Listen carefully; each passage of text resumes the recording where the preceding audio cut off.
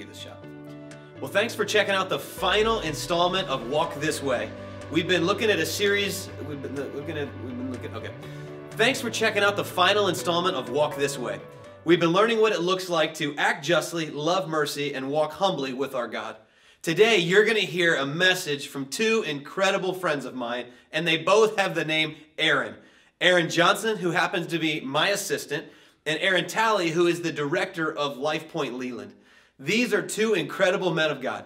Aaron Johnson, I've had the chance to see him come to know Jesus, baptize him, marry he and his wife Janelle, see them, bring their little daughter Ava into the world. Just great, great friends of mine. And Aaron Talley, we've traveled the world together, and he has church meeting in his living room every single weekend.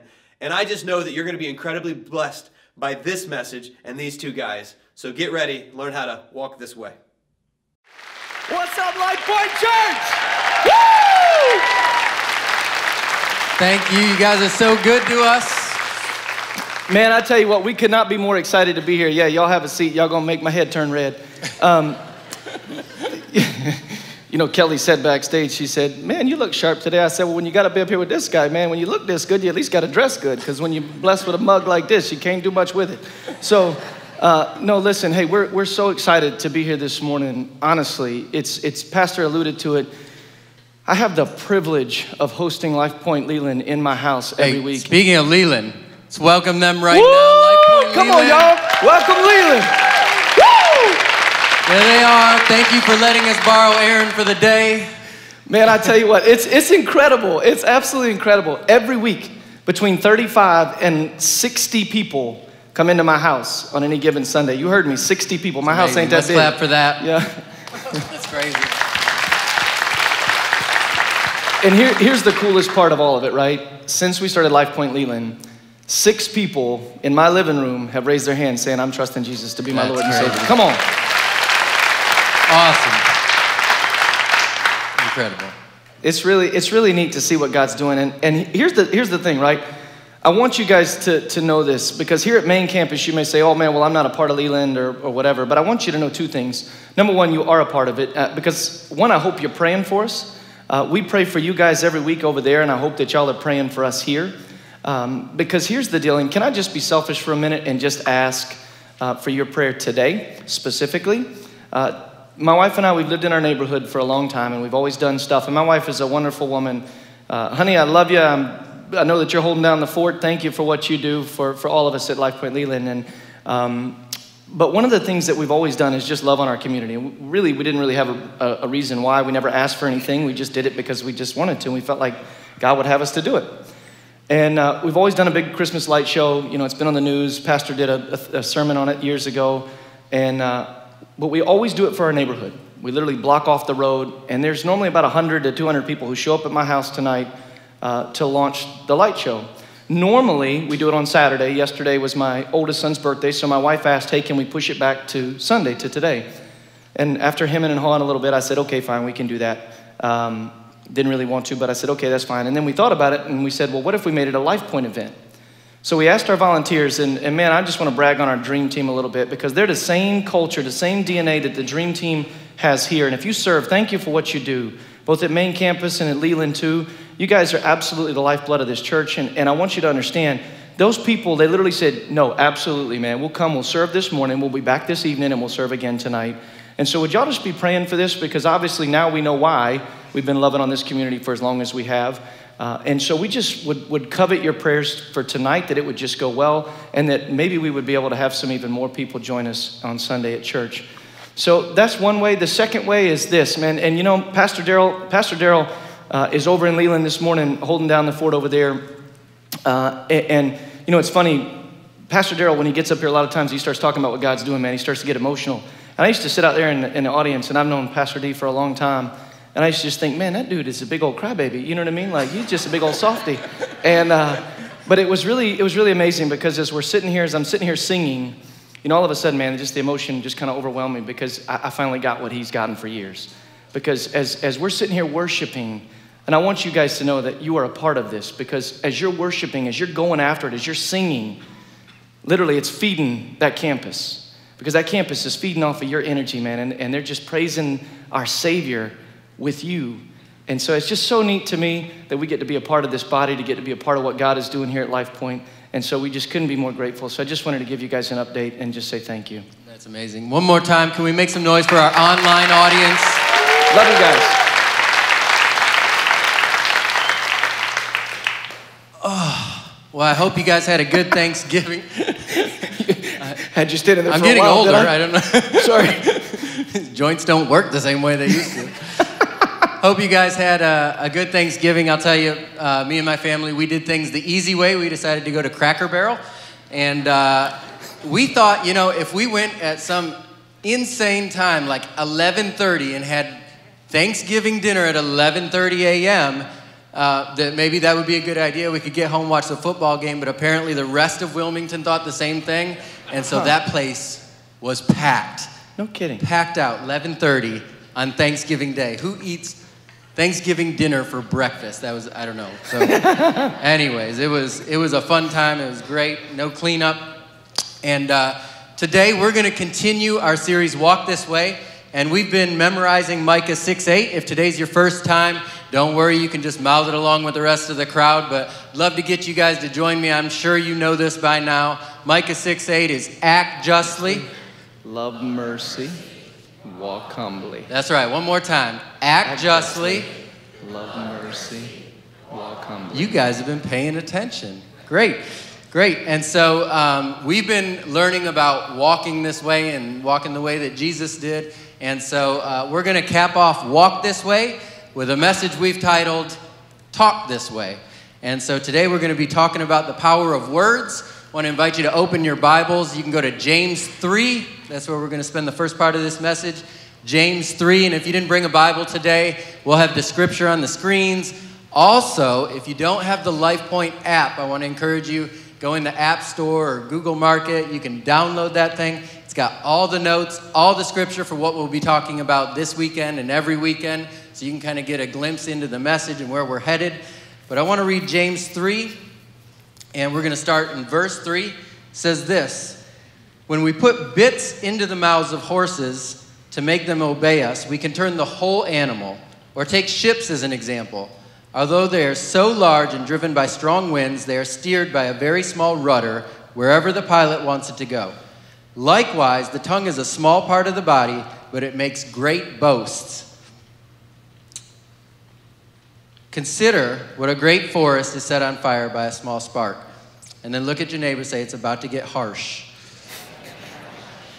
The tongue is also a fire, a world of evil among the parts of the body. It corrupts the whole body, sets the whole course of one's life on fire, and is itself set on fire by hell. That's harsh. All kinds of animals, birds, reptiles, and sea creatures are being tamed and have been tamed by mankind, but no human being can tame the tongue. It is a restless evil full of deadly poison. With the tongue we praise our Lord and Father, and with it we curse human beings who have been made in God's likeness. Out of the same mouth come praise and cursing. My brothers and sisters, this should not be. And so today we're going to be talking about the power of your words. And here's the thing. I was doing a little research for this message and found out that humans on average speak 16,000 words per day. Now, not everyone was created equal, and some do far more than that. Ladies, am I right? I'm above average. That's why we've got you up here. That's it, because you like to talk. My daughter can knock that out by breakfast. And so, yeah, but if you're anything like me, you probably don't put as much thought into the words that come out of your mouth as you should. I know I don't. I just let them fly. And so today, we're just going to discuss a few things, few observations about words. And so I want to start with this. This is point number 1. And I believe you should be taking notes. There's great note cards in the seat backs in front of you, or there in Leland, you've got note cards as well. Write this down, because note takers get to heaven first. Everybody knows that. Number 1, words are powerful. Words are powerful. Proverbs 18 says, death and life are in the power of the tongue. All throughout the Bible, we see that God does amazing things and miraculous things or as the result of words. So we see it right off the bat. Chapter 1, Genesis, God's creating, and he does so by speaking words. He said, "Let there be light," and there was light. Another time we see God tells Moses to speak to the rock, and he chooses not to. That doesn't end up well for him, but obviously it was a big deal to God. Let's go into the New Testament. Peter and John are approaching the temple. They see a crippled beggar, and he asks them for money. They say, "Money we don't have, but what we do, in the name of Jesus, get up and walk." And he starts walking. Amazing. The first time that the Holy Spirit falls on the Gentiles, Peter was speaking, and it falls on the Gentiles. Huge moment in the New Testament in the early church. And then also we see another example is a Roman centurion approaches Jesus, and he says, and I love this, he says, "I'm not even worthy to have you come under my roof, but I know at just one word you can heal my servant." And so we know that a word from God is a powerful thing. And as a matter of fact, as we were preparing for this, I heard you telling a story about a word that Faith received, your wife. Why don't you tell us a little about that? You know what's funny about that story is she's not here right now. And she said, "Don't you dare talk about me on stage." Careful, Ed. She's probably watching. She is watching right now. Hi. I'm at a safe distance through a camera. So, no, what's really amazing is, so back when Lifepoint was still portable, like literally still, loading up trailers and trucks and all that kind of stuff, meeting in schools, probably sometime around the Roland and Grice time, before this facility ever came to be, my wife looked at me one day and she says, "I think we're going to have a church in our home." "Oh, you're serious, are you?" "Okay, well, amen, praise the Lord." I wish I could have said that was like my reaction, but it wasn't. I was like, okay, Crazy. Yeah. I mean, what do you say to that? My thought was, okay, I got a church. It's called Lifepoint. I like it. We've been there a long time. I'm not moving. But obviously, God had different plans, and so now clearly, the words that my wife did speak came to fruition. So words really are powerful. Yeah, that's incredible. Incredible story. And so that was what, how long, 5 years ago? It's been a while. It's years. Yeah. Lifepoint Leland wasn't even on the radar at that point, and here you are with Lifepoint campus wasn't even on the radar. With radar. people that are watching right now, meeting in your living room of your home. Church in your house. How about that? Word from God. Number 2, words can be harmful or they can be helpful. Words can be harmful or they can be helpful. I know you guys know this one, so you can chime in when you get it. "Sticks and stones may break my bones, but words will never hurt me." All right, we're going to have to try that one more time. Come on. "Sticks and stones may break my bones, but words will never hurt me." Yeah, what a lie that is, right? Hey, y'all got to talk louder, because Leland, we do that with y'all, so they didn't hear y'all on that first one. Aaron, you're bald. Oh. Yeah. What? I mean, not very nice, right? Right? I'm sure you guys have had insults hurled at you. They don't just fly over your shoulder. I mean, they stick, they hurt. And so, are insults harmful or helpful? Harmful. That's right. That's right. Let me list a few. How about these words? "I hate you." Right? That's pretty strong. Yeah. It's pretty strong. "You make me sick." "Nobody cares about you." "Why can't you be more like so-and-so?" "I'm never speaking to you again," right? These words are harmful. Growing up, I had this nickname that I don't know how it originated exactly. I'll tell you the story though. The nickname was Boo, and that sounds harmless enough, but the idea was my parents got together, they got pregnant, or my mother did, and so they decided they would do the right thing, make it right, get married. They were not compatible, didn't work. They divorced before I was 1. And so I grew up with this nickname, Boo, which was short for Boo-Boo. Now, my parents were very loving. I grew up in a great, they separated, but they were both loving parents, and so I don't think they meant harm from it. But let me ask you guys, is a nickname like Boo-Boo, when you were actually a mistake from your parents, is that harmful or helpful? Harmful.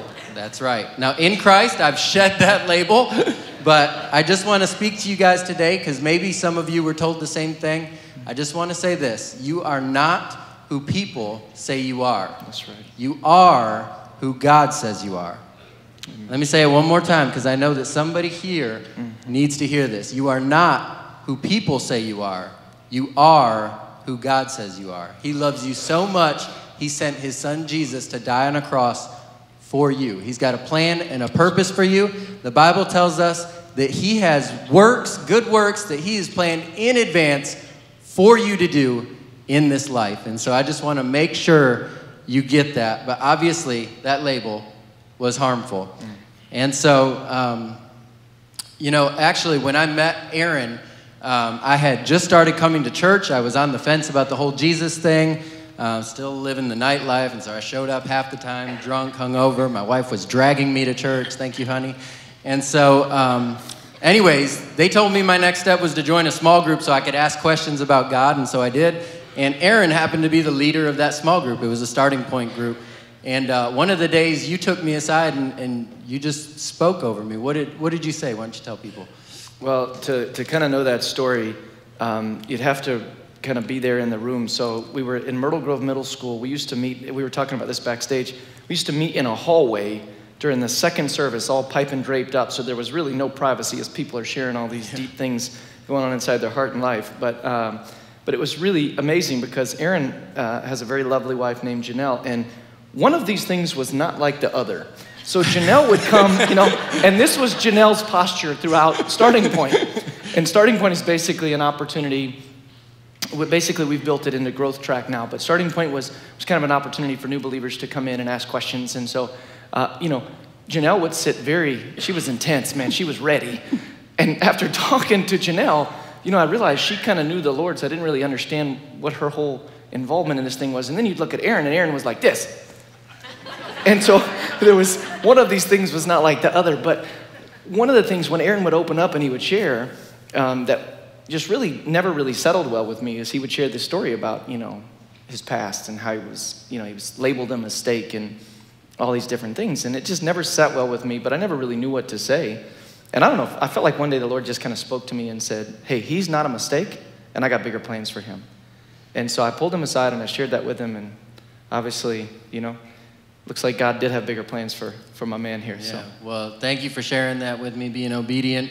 I had never had anyone tell me that I was going to do great things for God before, and so that was foreign to me, but I just want to thank you. It stuck with me. And so your words are powerful. I just want to let you know that. Your words are powerful. And so Ephesians 4:29 says this. It says, let no corrupting talk come out of your mouths, but only such as is good for building up, as fits the occasion, that it may give grace to those who hear it. And so you gave grace to me hearing it, and so everyone needs an Aaron Talley in their corner. Thank you for doing that. But it says, let no corrupting talk come out of your mouth. And so I started with, I hate you, and I never want to talk to you again. Let me do the flip side and share a couple that might make you feel a little better. How about, I love you, thank you, I appreciate you, I'm proud of you, you look good, I like your haircut. No, those pants don't make your butt look big, right? You should say that one no matter what. These things, harmful or helpful? Helpful, right? Everybody likes those words. Everybody wants those things said about them, right? And so you've heard the saying, talk is cheap, right? And usually it means a fight's about to break out, but I want to redeem that term today. And so talk is cheap. It's free. So why wouldn't you let your words fly and use them to build others up, right? I mean, it doesn't cost you a thing. If you're thinking something good, then let it fly. Let someone know. And I remember your son used to run around the hallways when we were meeting at Roland Grice as a church, knee high. Aiden's his name. And he would just walk around encouraging the heck out of anyone who would listen to him. And he'd just walk up and be like, I like your hair. I like your belt. I'm like, you can't even see my belt, but thank you. And he'd just walk around and just, you look good today. I was like, wow, that guy's awesome. And so I'm sure that comes with intentionality. I don't know if you guys have something that you're saying to him all the time. Let us know what you guys do. Well, when it comes to raising kids, we don't have the answer, nor will we claim to. It's one of those things that I feel like that with Faith and I, we just try to speak to their spirits. We try to speak to what's in them. Listen, like everybody else, if you have kids, there's times when they're unruly or misbehaving or disobedient or whatever. And, we don't talk about those behaviors. Obviously, we discipline when it's needed and those kinds of things. But when we pray it, and before we put them to bed at night, sometimes we'll just speak to what God's put in them. God, I thank you that my son is obedient. Thank you that he's a good listener. Thank you that he tries hard in school. Thank you that he cares about people. And we just try to speak those things over them. And ultimately, God has put something special in my little guy's heart. It's kind of funny when you do ministry in a house. Sometimes he'll sneak downstairs because he volunteers, which really just gives him free range to roam around. But he listen, you got to start him young, I guess. But at the same time, he will come down and listen to Pastor Jeff. And I hope you're listening to this, buddy, because the reality is the words that you do say really do matter, and they are free. And Aiden, he did it last night. We took him out for his birthday, and the guy came over to the table, and he said, man, you got cool hair, and the guy was like, well, thanks, so words really are free, even if it's just a compliment. It can make somebody's day. Yeah, I hope to be an Aiden Talley one day, just walking around dishing out compliments. Everybody likes compliments. Married men, single guys, let me give you a little tip. This comes straight from the comedian Chris Rock. He says that women need 3 things in life: food, water, compliments, and the occasional pair of shoes. But hey, don't get mad at me. They're his words, not mine. So I'm just saying be an encourager. But here's the other side of that. You also have the right to remain silent. You don't have to speak your mind all the time, right? Silence is golden sometimes. You guys have heard this one. Here, finish this for me. If you don't have anything nice to say, that's right, don't say a word. Proverbs 18:6 says, a fool's lips walk into a fight, and his mouth invites a beating. I love that. Proverbs 17, even a fool who keeps silent is considered wise. When he closes his lips, he is deemed intelligent. I heard a quote, I don't know where it came from, but it said, it's better to remain silent and be thought a fool instead to open your mouth and remove all doubt. I was like, that. I like that. And so just want to remind you guys, you don't have to say everything on your mind all the time, right? I'm not talking about like flattery. Don't say it if it's not true. Flattery is when you say something to someone's face that you wouldn't say behind their back. It's like the opposite of gossip, right? And so I'm not talking that. I'm just saying be an encourager. Speak life to people on a regular basis. And that brings us to the third point. Last one. Words come from the heart. Number 3, words come from the heart. Luke 6:45 says, the good person out of the good treasure of his heart produces good, and the evil person out of the evil treasure produces evil. For out of the abundance of the heart, the mouth speaks. So basically the Bible says that what's within will determine what comes out. I've heard Pastor Jeff say multiple times, when you bump into someone, the first thing that comes out of them, that's kind of their condition. And so I just want to ask you guys, how's your heart? How's your heart? The Bible tells us we need to guard our heart. Proverbs 4:23 says, above all else, guard your heart, for everything you do flows from it. And so maybe you're like, my heart isn't good, and how do I fix that? And let me just ask you this. If what's on the inside determines what comes out, let me ask, what are you putting in? Are you pursuing the things of God? What are you watching? What are you listening to? What are you subjecting yourself to? Do you have a small group? Do you have people in your life that are speaking encouragement over you like Aaron did to me, or like little Aiden does all the time? Do you have people that are encouraging you in the faith? I just want to ask you, are these the things that are going on in your life? And so I know that you've got a challenge that you wanted to give to people. Why don't you share that? I think it's powerful. Well, I think it is about the condition of the heart, right? And where our hearts are. And I think, when Pastor called me up and said, hey, I think it'd be cool for the folks in Leland to be able to see you and for you to share with our main campus and that kind of thing, I feel like that the Lord immediately put something on my heart soon after that call. And it was the story out of 1 Samuel 14. And it involves words. And so I'm not going to go through it today. I'm just going to kind of briefly summarize it for you. But I'd encourage you to go back and read it. Basically, in the story, you've got a guy named Jonathan who's the prince, and you've got his armor bearer, right? Because back in that day, he was a prince. He had a sword and armor and all this kind of things, and his armor bearer carried his armor for him. You had his dad, who was the king. His name was Saul. And then you had the rest of the group called the Israelites, and they were all hiding in caves. and I'll get to why they were hiding in a minute. But basically this big group, this army, right, called the Philistines had come down, okay, and had kind of taken over this land that God had already given to the Israelites. And so Jonathan has just kind of eventually had enough. And so he looks over to his armor bearer, and to me, by the way, this is really the story of Lifepoint Church. Jonathan looks over to his armor bearer and he says, hey, let's go over there and show ourselves. Not a very good military attack, by the way, to show yourself. He says, let's go over and show ourselves to this outpost, and perhaps God will act on our behalf. And his armor bearer looks at him and says, hey man, do whatever you got in mind. I'm with you, heart and soul. And to me, that's the story of Lifepoint Church. Pastor Jeff riding in a car saying, hey, I feel like I'm supposed to start a church in Wilmington, North Carolina. And Pastor Darrell saying, I can do Wilmington. And so Jonathan, I'm going to, again, just kind of summarize this story, but Jonathan goes over, they show themselves, man, they go up, they climb up this cliff, they start fighting these other guys. They kill 20 people. All of a sudden, God shows up, the earth starts to shake, stuff starts going crazy. Saul, his dad, right, over here, the king, sees what's going on, looks over and says, who's missing? They find out it's his son. Now, what you want to know about this story and what you want to know about Saul is Saul was afraid. He didn't want to go attack these people, and all he had left, and I use that word on purpose, all he had left was 600 people, 600 men to help him fight this battle. And the reason why was because they were so afraid. They had run and hid, so all he had left was 600 people, and he was afraid. And so he's sitting there, he's watching all this go down. He realizes it's his son. He calls over the priest and he says, hey, pray for us, get God on our side. Meanwhile, God's over here making the earth shake and all these things over here take place for Jonathan, because Jonathan has stepped out in obedience and already doing what God has said. This is your land, go take it back.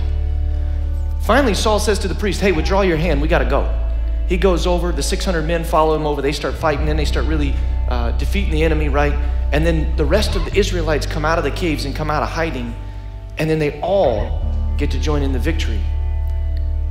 And so I don't know where you find yourself today, but we read James, and that's where we started. And if you go back one chapter, the Bible says that faith without action is dead. And so Aaron asked the question, where's your heart? I guess my question would be, where are your feet? Let's pray. Today, if you're here and man, you're saying, I want to be like that. I want to be like Jonathan. Perhaps, maybe God can use me. I want you to know that you have a father who's a good father, like we sang about in that first song. And he wants a relationship with you. He wants you more than anything else. And I believe with all of my heart that that's what we were sent here today to tell you. And so if that's you, I'm just going to pray a prayer in just a minute. And just like words can be meaningless without a sincere heart, this prayer can be meaningless without a sincere heart. You don't have to pray out loud. You can pray right there in the quietness of your heart. But I'm gonna lead you in a prayer. And if that's you today, I just want to invite you to join me in praying that. With nobody looking around. If that's you today, just pray with me. Say, Lord Jesus, I invite you into my life. I make you my Lord and my Savior. I confess my sin. I receive your Holy Spirit. And I believe that you have great things in store for me. My friends, if you just prayed that prayer, we believe that the miracle we sang about in that third song has just happened in your life. And at Lifepoint, we like to celebrate that. We believe that everybody at Lifepoint has a next step. And you just took yours. And so we want to celebrate with you and then help you find the next one and the next one.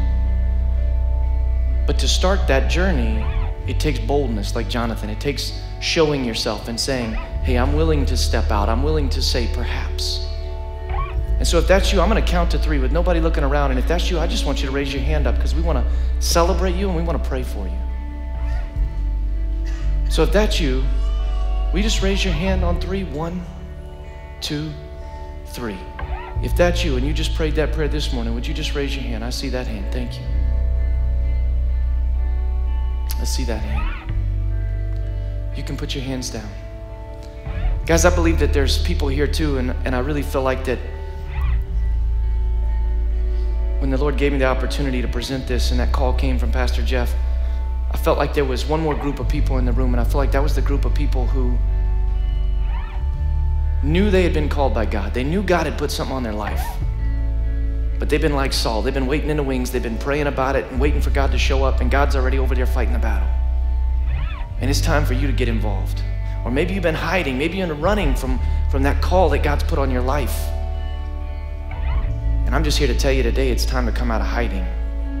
It's time to step into the destiny that God has called you to. It may not be comfortable, but it's your next step. And if that's you today, I want to pray for you too.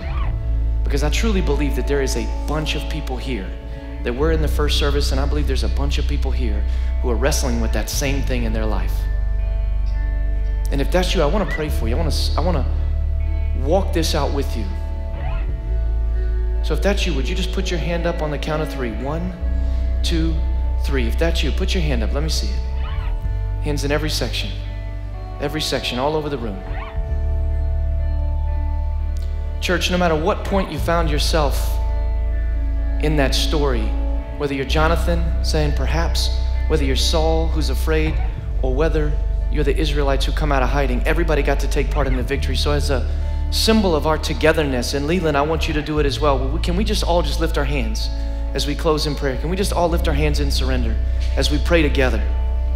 Because I believe that all of us united are going to win this city, are going to win these communities for the gospel and for the kingdom of God. Lord, we praise you this morning. We thank you for what you are doing.